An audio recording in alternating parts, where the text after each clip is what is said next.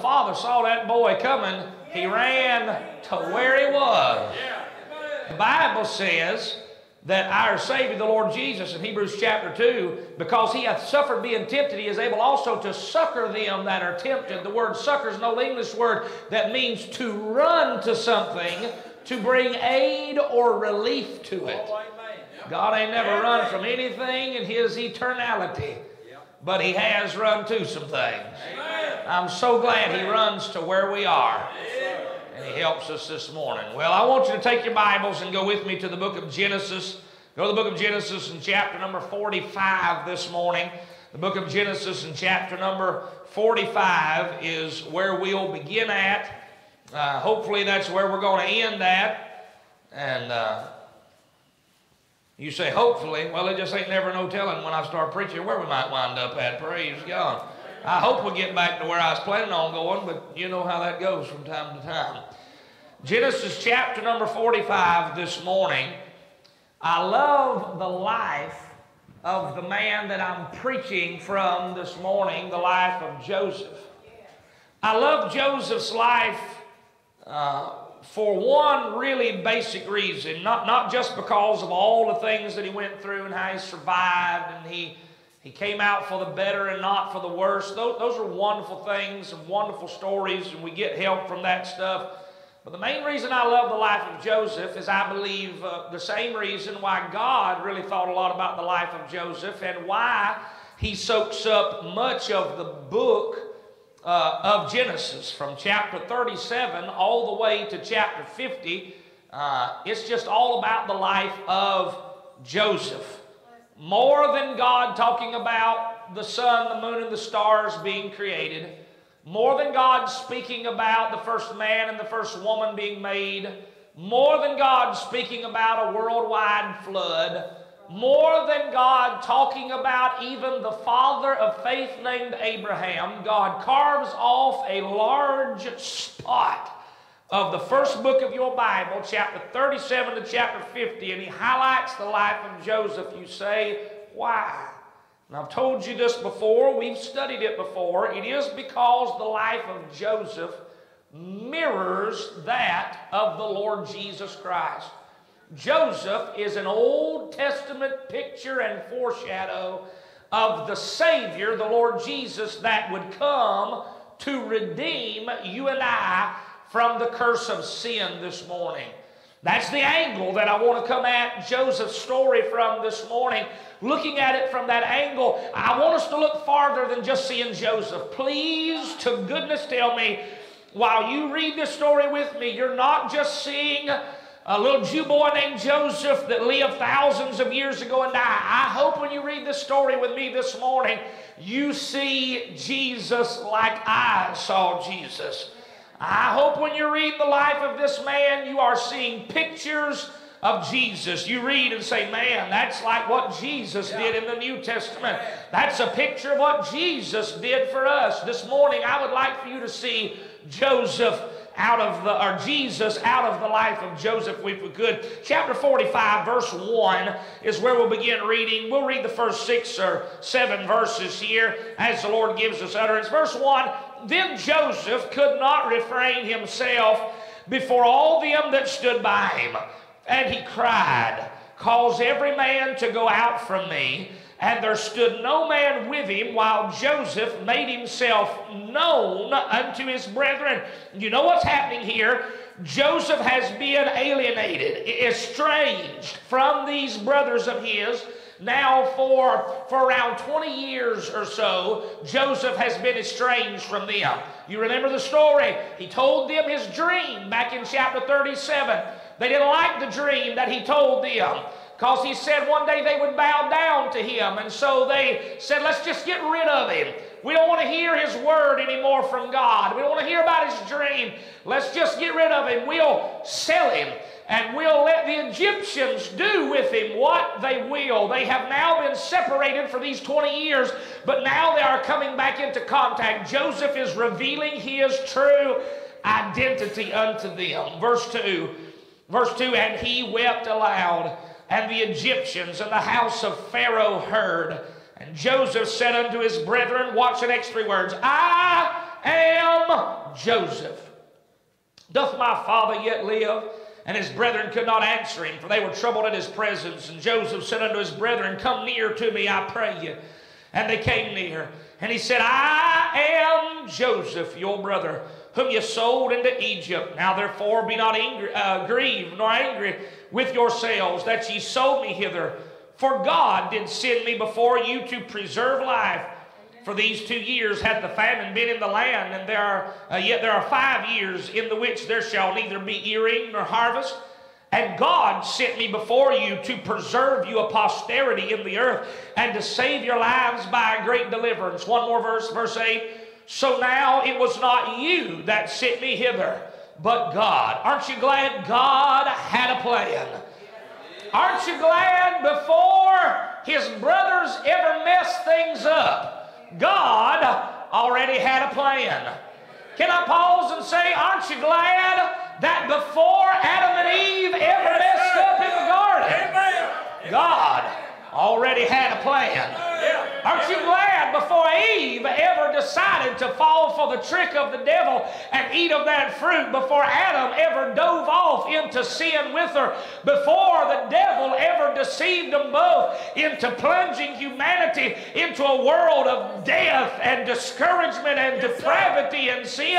I'm glad that God already had a plan. God ain't never been caught flat-footed. God ain't never been caught without a plan this morning. Somebody said, has it ever occurred to you that nothing has ever occurred to God? God ain't never just been walking around and saying, ain't never thought about that before. I'm glad God knows this morning. It said it was not you that sent me hither, but God. And he hath made me a father to Pharaoh, and a lord of all his house, and a ruler throughout all the land of Egypt. Man, as I read these verses and I think about Joseph's life, all I see is Jesus. I see Joseph, I see Jesus. I think about Joseph, I think about Jesus. I read about Joseph, makes me want to read about Jesus. I mean, it's see Joseph and it's Jesus over and over again.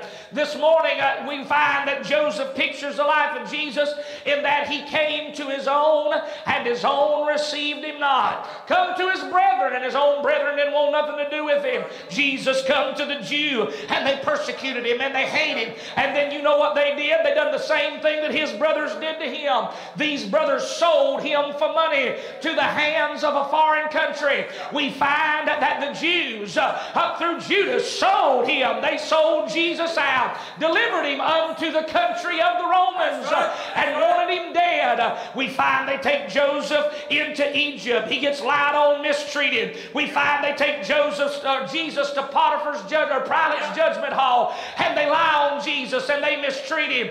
Then they took Joseph and they put him down in a dark prison. And brother, they took Jesus and they took his life, and he went down into the prison of death this morning. But just like brother, prison couldn't hold Joseph, I'm glad the grave couldn't hold Jesus. And he come up with death, hell, and the grave, the keys in his hand, and victory this morning. And the Bible said that old Joseph ended up ascending to the throne. Thank God the Bible said God hath highly exalted Jesus and given him a name which is above every name, that at the name of Jesus every knee should bow and every tongue should confess that he's Lord, to the glory of God the Father. We found they bow the knee to him. One day this world will bow the knee to the Lord Jesus Christ. We find that Joseph marries a Gentile bride. He takes a wife from Egypt while he was in that country. Aren't you glad while Jesus is working in this world today through the person of the Holy Ghost, he's calling out a Gentile bride out of this world, seeking and saving that which was lost today. I'm telling you, every time I see Joseph, I see Jesus this morning. What I really want to show you is this. I'm going to give it to you and be done. I'm interested how the Bible said in verse 3, Joseph looked unto his brethren, revealed himself to his brethren, and he said this, I am Joseph. And what really kind of caught my mind is, how did these estranged, alienated brothers get the opportunity to meet this wonderful man named Joseph again? Fellowship was severed. Relationship was severed. They were away from each other for all these years, giving no thought to Joseph whatsoever. Then all of a sudden God brings him back into their life. So I want to look at the life of Joseph and how he meets back up with his brothers. And I want to preach on this thought this morning for a few minutes. How to meet Jesus. Just like they met Joseph, and we're going to look at how they met Joseph. I want to preach to you on how to meet Jesus. You say, brother, I know about Jesus. These boys knew about Joseph, but they hadn't met Joseph. They'd been alienated from Joseph. But thank God the Lord brought them back into fellowship and reconciliation. Do you realize that's what I'm trying to do this morning? Brother, way back yonder in the Garden of Eden, man was separated from God's fellowship and separated from God's friendship. But God came in the robe of flesh through Jesus Christ our Lord, and He grabbed the hand of God, and He reached down and grabs the hand of sinful man, and He reconciles us back to Himself through His Son. I'm glad there was a day I met Jesus. I'm not talking about there was a day when I just knew about Jesus. I'm sure everybody in here knows about Jesus. They know there was a man named Jesus. They know He's talked about in the Bible. They know there's a lot of Christians that like Him. They know He died on a cross, and a bunch of people say He rose from the dead. But knowing about Him ain't the same as knowing Him this morning.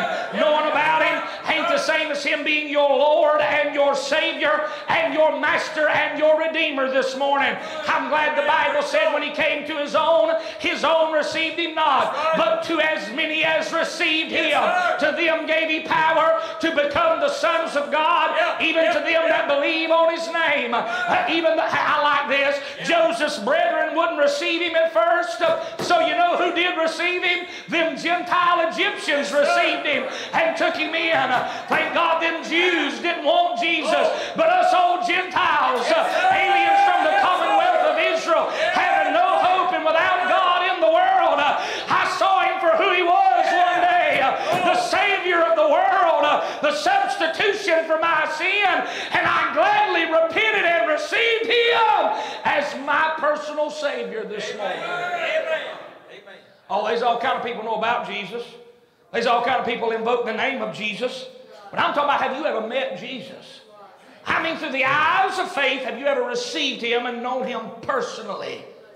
See, it was interesting. Like I say, I see Joseph, I see Jesus. Here in the text, Joseph revealed himself to these boys and said, I am Joseph. I was reading just this morning, Acts chapter number 9. And Acts chapter number 9 is when the Apostle Paul got saved. And you know what Jesus told Paul when he shows up to Paul? Paul knew about Jesus, but he didn't know Jesus. You know what Jesus told Paul when he showed up? Paul said, who art thou, Lord? And Jesus said, the same thing Joseph said. Joseph said, I am Joseph. And Jesus said, I am Jesus, whom thou persecutest. I'm fixing to reconcile you to myself. I've come so that we might meet this morning. And I hope before you leave this place, you come to meet the Jesus that I know and love this morning. Amen. Say, preacher, I'd like to meet Jesus. I'd like to know that peace in my heart. I'd like to know where I'm going when I'm dying. I'd like to have a friend that sticks closer than a brother. How can I meet Jesus? We're going to look at these boys' life and how they met Joseph. Can I say number one this morning? If you're going to meet Jesus, you've got to be hungry. Can I say it in South Georgia, where I come from? Can I say it in South Georgia dialect? If you're going to meet Jesus, you've got to be hungry. I found out hungry and hungry is two different things. If you're going to meet Jesus, you got to be hungry to meet Him this morning. You know how they met? Brother Skip, there's a blessing to me. Y'all know how they met this morning, how they got back together? Yeah. God sent a famine in the land.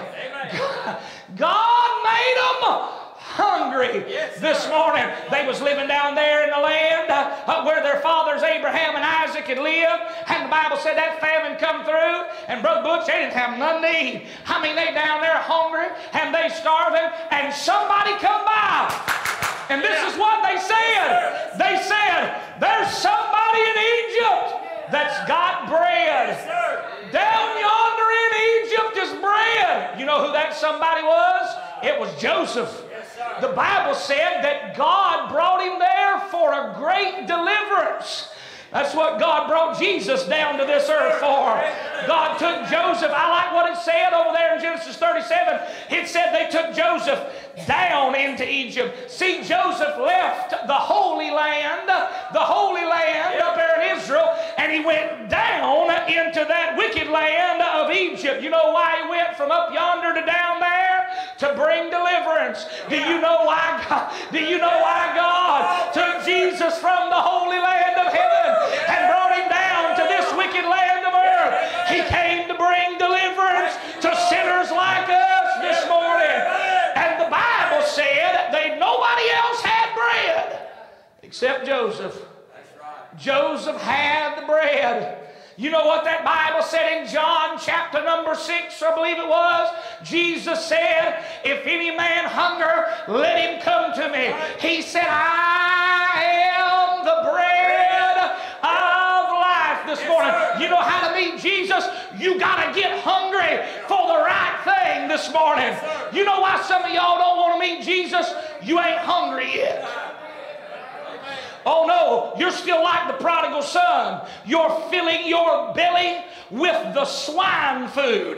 You're laid up like the Bible said in Luke chapter 15 about that prodigal son. You're eating what the swine eat down there. The Bible said he fain would fill his belly with the husks that the swine did eat. Some of y'all in here this morning, you filling your belly on every worldly pleasure this world's got to offer. You filling your belly on every sensual desire that your mind can possibly think of. You are grabbing everything this world's trying to give you. You know why you're doing that? Because you're spiritually hungry and you're trying to fill the void down inside that nothing can fill but the Lord Jesus himself. Men will grab alcohol to try and feel the spiritual hunger in their life. Men will grab religion and join a church and be baptized and get sprinkled and confirmed to try and fill the hole that they need in their life. They'll reach out and they'll grab sex and they'll grab a relationship and they'll get a job and they'll get education and they'll reach for money and they'll reach for drugs and they'll reach for power and they'll reach for entertainment and they'll reach for music and they'll reach for sports and they'll reach for popularity. But you hear me this morning, there ain't nothing can satisfy the hunger in a man's soul like Jesus can. The Bible said that he satisfieth the longing soul and he filleth the hungry soul with goodness this morning. You know what made a difference in my life? What made a difference in my life was one day I got hungry for the Jesus that I had heard preached about. I got hungry for the Jesus that Mama had told me about. I got hungry for the Jesus that Daddy was living for. And that day, brother, when I come to an altar, I was hungry. I was thirsty. I was dissatisfied with what the world had to offer. And if you're going to meet Jesus, you got to get hungry for him this morning. That's the problem. Ain't enough people getting hungry.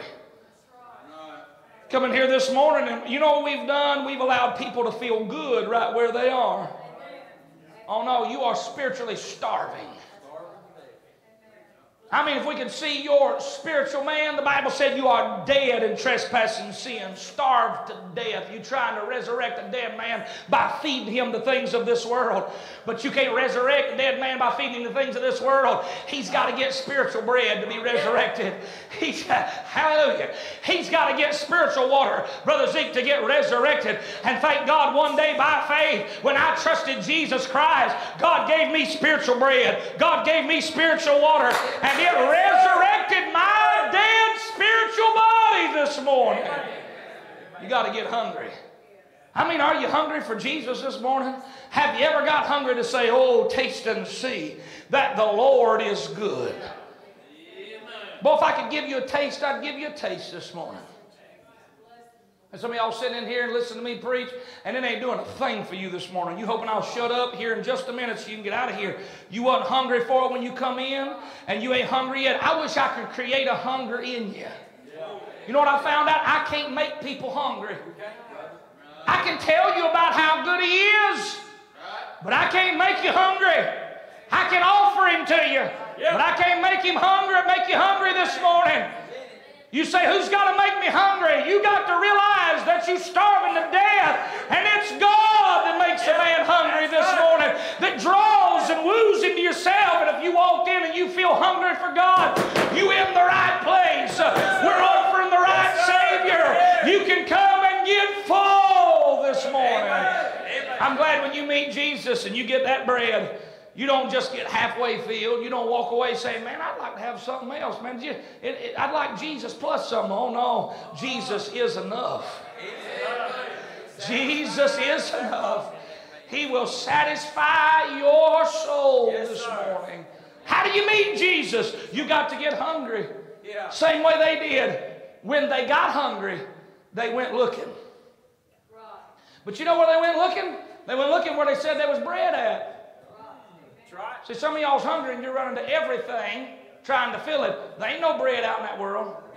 This world don't got no bread to satisfy a spiritually hungry soul. It don't got bread for it. It will leave you empty this morning.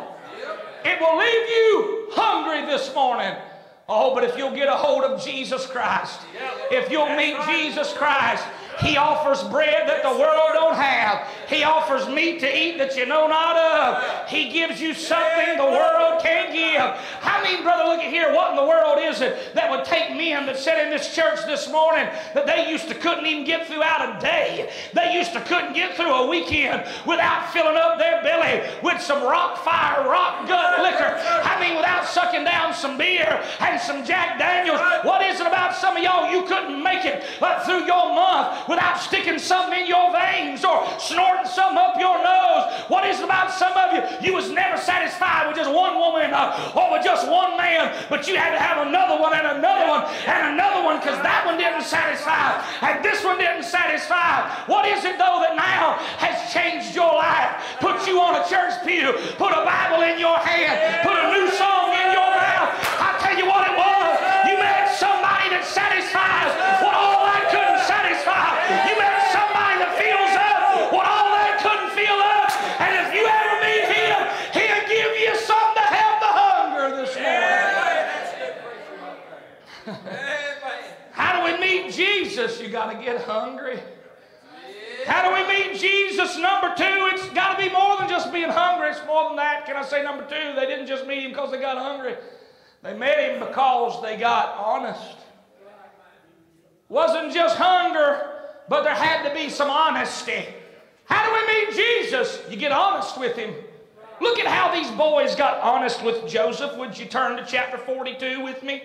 Chapter 42, they've gotten hungry. You can go back and read that in chapter 41 and the start of verse 42, or chapter 42. They come down to Egypt trying to find bread. They're hungry. But now they get to Joseph, but they don't know it's Joseph. They're hungry, but now watch them get honest. Come down to verse number 21. Chapter 42, verse 21. Watch what your Bible said here in verse 21. It says this, and they said one to another, this is the brothers, this is the estranged ones, the alienated ones. They said one to another, watch the honesty, we are verily guilty. You know how I know some of you ain't never met Jesus? You ain't never got that honest. You can't meet Jesus without realizing you're guilty. What are we guilty of? Same thing they're guilty of. Do you see what they said they're guilty of? We are verily guilty concerning our brother. You know what they said? This is what they were saying. It is our fault and it's our sins and we're guilty for... They thought Joseph was dead. They said we're guilty because killing Joseph. You know what you're guilty of this morning? You're guilty of the death of Jesus Christ. Yes, sir. Yes, sir. I'm looking at a house full of murderers this morning. Yes, sir. So I ain't never killed nobody. Oh, that Bible said, the Bible said in the book of Isaiah that God laid on Jesus Christ the iniquities of us all. The Bible said He was wounded for our transgressions. He was bruised for our iniquities. The chastisement of our peace was upon Him. With His stripes we're healed. He died for our sins, not for His sins. He didn't have no sins. He was perfect. He died for yours. You know what you are? you're guilty this morning. You're guilty of being a sinner. You're guilty of the blood of Jesus. You know why sinners are going to hell? Because they're guilty this morning. God's already passed judgment on you. Guilty of the death of my son. There's only one way to get absolved of that. You got to get on the right side of his son. Yes, sir. On the forgiveness side. Keep reading. Watch the honesty. Watch the honesty. We are verily guilty concerning our brother. Verse 21. In that we saw the anguish of his soul when he besought us and we would not hear. Therefore is this distress come upon us. Verse 22. And Reuben answered them saying, Spake I not with you, saying, do not sin against the child, and you would not hear. Therefore, behold, also his blood is required. And they knew not that Joseph understood them, for he spake unto them by an interpreter. Not only did we see they got hungry, but they got honest. This is the first time. Go read it for yourself. Chapter 37 is when they sell him. They don't get honest till chapter 42. You won't find anywhere between there and here where they admit what they've done and who they are. Business picks up when a sinner not only gets hungry, but then he takes that next step and he gets hungry enough to get honest and say, oh God, I'm rotten and low down. I'm filthy and sorry to the core. Oh God, I'm a sinner. Save me for Jesus' sake. Business picks up if you can get honest. You know why a lot of people won't get saved? They won't get honest. Real Bible preaching when it comes to salvation will make people feel guilty. Please mark this down. Please mark this down and don't ever forget I told you so. If you ain't never felt guilty for being a sinner, you ain't never met Jesus. All this sloppy agape love, greasy grace preaching that we hear today out there, that just come to Christ and he'll make your life better. Just come to Jesus and everything, and feel no guilt for what and who you are. That's not Bible. The Bible said the gospel is this, 1 Corinthians 15. Christ died, but it don't stop there, for our sins. Have you ever felt guilty about the fact that you're a sinner? Oh, preacher, I don't believe you should make people feel guilty. Well, you're going to hell if you ain't never felt guilty. The Bible said, he that believeth not is condemned already, because he has not believed on the name of the only begotten Son of God. Have you ever felt condemned? You say, what is... Preacher, explain to me the feeling of condemnation. I'd be glad to. This is the feeling of condemnation. Have you ever done something you know you shouldn't have done, and your mom and daddy seen you do it, or they got onto you, or they sent you to the room, and you know you shouldn't get a spanking, and you felt the weight of that over your head? Here, let me get real with some of y'all, because y'all been here and done this. You ever done something against not mom and daddy, but the law?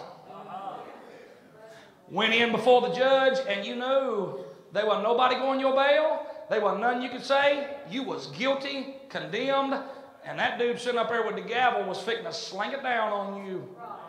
That dark cloud over your head, that's condemnation. Of what? Of guilt. Have you ever got to the place where you saw that, not towards mom and daddy, not towards a judge, but you saw that towards God? Yes, sir. Where you realize it ain't the preacher I've offended. Heaven forbid. It ain't mom and daddy I forbid that I've sinned against. God, no. It ain't the law that's got me. No. I am condemned by a God that can send me to hell for all of eternity. I am condemned under the hand of the sovereign being of the universe that sits on the throne of his glory.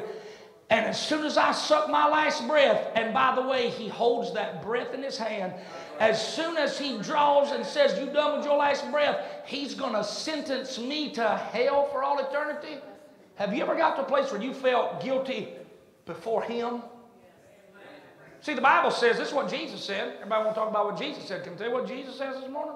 Jesus said, fear not them which can destroy the body, and after that can do no more. He said this, fear him which can destroy both body and soul in hell. You better not be so concerned with mama finding out or daddy finding out. You better not be so concerned with your husband or your wife finding out or the law finding out. What you better be concerned with is God already found you out. Yes, sir.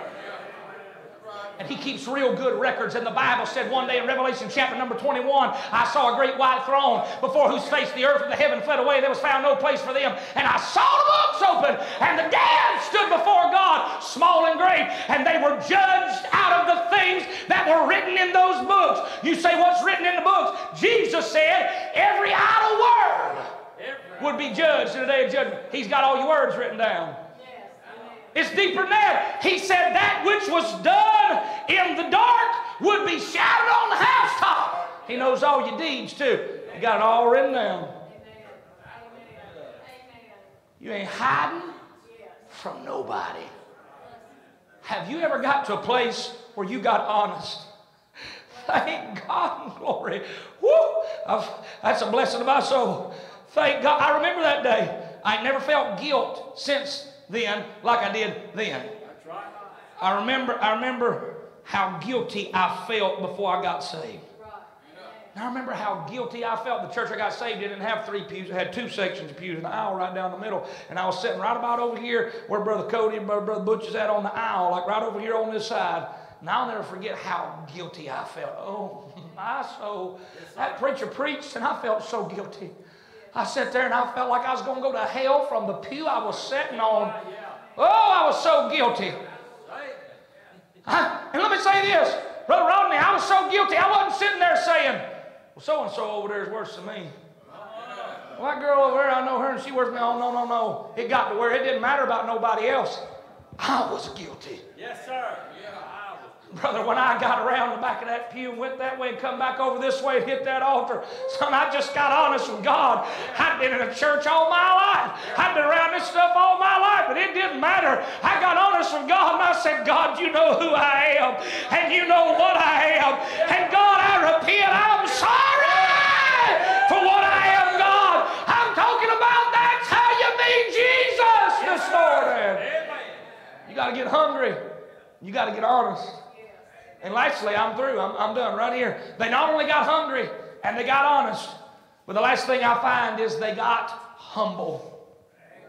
They got humble. Say, what do you mean they got humble? Would you look at chapter 44 and verse 14? Chapter 44 and verse number 14. Watch how they got humble. Chapter 44 and verse number 14.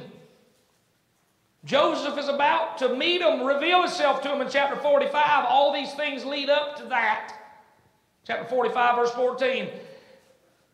Or 44, excuse me. Chapter 44, verse 14. And Judah and his brethren came to Joseph's house. Isn't that something? Joseph's house. You had his house this morning. See, if you're hungry and you're honest, and you can get humble, you're at the right place. Yeah. Come to Joseph's house. For, oh, I love this. And Joseph's home. You come to the Lord's house, good news. For he was yet there. He's home. The bread giver is here. The one that you're guilty before is here. So how do you know he's here? Because I'm here and he's here and that's enough. Where 2 or 3 gathered together in my name, I'll be there in the midst of them. Yes, sir. We got more than 2 or 3 gathered in his name this morning. They came to Joseph's house, for he was yet there. And watch here, watch how they got humble. And they fell before him on the ground. So what are they doing? They're getting humble. They're asking for mercy. Yes, sir. Here's the last step to meet Jesus. Here's the last step to meet Jesus. Not just get hungry. Not just get honest. But then you got to get humble enough to where you ask somebody else to do something for you that you can't do for yourself. I know we live in a day of independent men and independent women. And men and women have been this way for millennia. And we are the type of people, we ain't going to ask nobody for nothing. I'm going to be Frank Sinatra. I did it my way. I'm going to pick myself up by my own bootstraps. I don't need no help. I don't want no help. Oh, if you're going to go to heaven, you need some major help. Yes, sir. Oh, if you're going to go to heaven, you got to have God's help. You say, how do I get that? Get hungry, get honest, and then get humble enough to ask for it. That's exactly right. God save me for Jesus' sake. Can I give you some real good news? I was reading this text just the other day, and I seen something I'd never seen before. They tried, Brother Danny Russell, and pay Joseph multiple times for this bread. They tried to. And every time, he gives them their money back. In other words, if you want the bread that he's got, you can't buy it. You can't earn it. It's free. You say, who's it free to? Good news. It's free to the worst of the worst. It was free to the guys that tried to kill him. That tried to get rid of him. You hear this morning, you say, God wouldn't give me eternal life. Jesus wouldn't have nothing to do with me. Oh, yes, he would. You don't got to earn it. You don't got to work for it. You don't got to pay for it. You don't got to tithe for it. All you got to do is get hungry, get honest, and get humble, and he'll just give you all the bread of heaven you can stand this morning. Help me over here, Esther. I'm glad for the day that I met Jesus. I met him just like Joseph's brothers met Joseph. I realized I was hungry. I just got honest, Brother Jimmy, and said, Lord, this is what I am. This is what I've done. And then I got humble and I called on him and asked and said, Lord, please save an old sinner like Cody Zorn. I'm not trying to get you to join our church. This doesn't win, place, or show in what I'm talking about this morning. I'm not trying to get you to go get dunked in a pool. I'm not trying to get you to give an offering. God forbid. I am trying to introduce you to someone that no one needs to leave earth without being introduced to. Somebody said this, and it's the truth. If you leave this world without knowing or meeting Cody Zorn, you've missed absolutely nothing. You're good to leave earth without ever knowing or meeting Cody Zorn. That's nothing. But listen to what I'm going to tell you. If you leave earth without ever knowing or meeting Jesus, you've missed everything. Like you missed the boat. Missed the whole thing. Your blood will not be on my hands one day. I've told you from the bottom of my heart how to meet Jesus this morning. And I beseech, like Paul said, I beseech you in Christ's stead, be reconciled to God. I've done the best I could to try and get you to come meet Jesus. I wish you'd come this morning to meet him. I wish you'd call on him. If you'll receive him, he'll receive you. He'll take you just like you are. Change your life. Do something for you can't do for yourself. I wonder, are you hungry? Are you tired of what you've been eating on? You're longing for something else. You're willing to get honest and humble. Meet Jesus. Let's all stand this morning. Heads are bowed and eyes are closed. Father, I pray that you'd bless this simple little message from the Word of God that I've preached. Lord, I tried to do exactly what I thought you'd have me to do, and that's lift up Jesus. And that's tell men and women, young men and young women, how they can meet the Lord. God, I can't make them hungry. I pray this morning that you'd start working on their heart, dealing with them. Give them no rest. Give them no comfort in the things they once took comfort in until they come to know you as Savior. In Jesus' name. Heads are bowed and eyes are closed. Nobody's looking around. She's about to sing. I'm going to ask you a question this morning. I don't often do this, And I'm going to do it this morning because I feel led to. Say, preacher, I know and I remember the place where I met Jesus. I remember the place where I was when I met Jesus. If you remember that place where you met Jesus and He saved you, would you raise your hand this morning? Just lift it up good and high. God bless you. Hands all over this building this morning. You can put them down. I remember. Brother Chad Eagle, I can take you within a foot of the place where I met Him. Woo. This morning, some of you sitting here, you ain't got a place.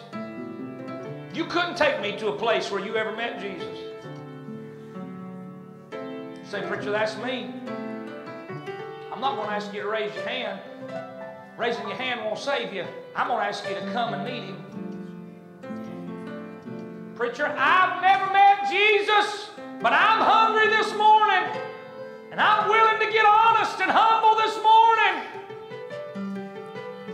The songwriter said, just as I am, without one plea, but that thy blood was shed for me. Oh, Lamb of God, I come. Come this morning just like you are. Esther, sing. And if you need to come, now would be a good time. Maybe you know someone that's never met Jesus and you want to bring them to the throne of grace and pray for them. Won't you come pray for them? But if you're lost this morning, we'll be looking for you. Won't you come? Come get me by the hand. I'll be standing right down front. Come to me. Come grab a hold of me. We'll lead you to God.